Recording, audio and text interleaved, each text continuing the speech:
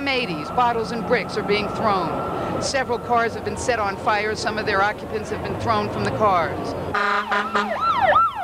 One building directly across from the building where 24-year-old Jose Garcia was shot was set on fire. According to police, the protesters are not organized. They're traveling in bands numbering up to 200.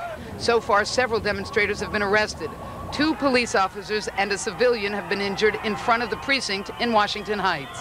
Now, as I said, this is almost an uphill battle. Cars are being burned. Police are trying to keep the peace peacefully. They're trying to do everything they can. There have been several arrests. Many are going on right now, even as we speak. Now, these problems have been going on since Friday night. Earlier today, Mayor Dinkins visited this exact area. It was quiet. Kyung Yoon has more on that story.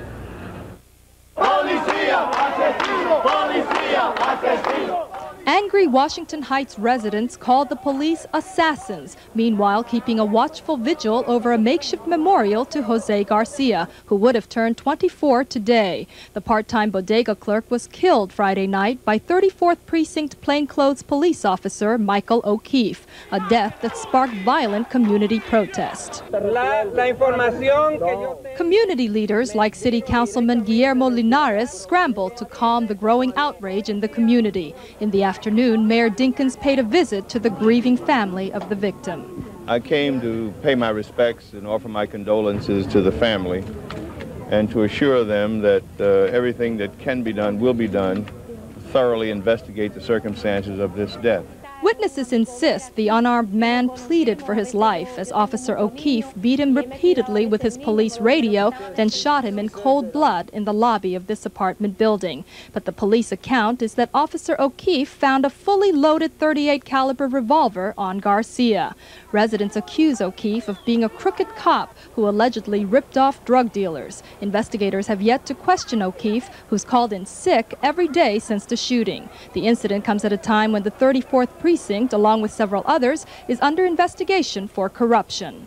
Do you feel that this incident is going to accelerate the investigation of police corruption in the city, especially regarding the 34th? I think it ought to be understood that an allegation of police brutality, which is what exists here, is not the same as an allegation of corruption. An autopsy by the medical examiner ruled the death a homicide, but revealed no evidence Garcia was beaten, disputing witness accounts.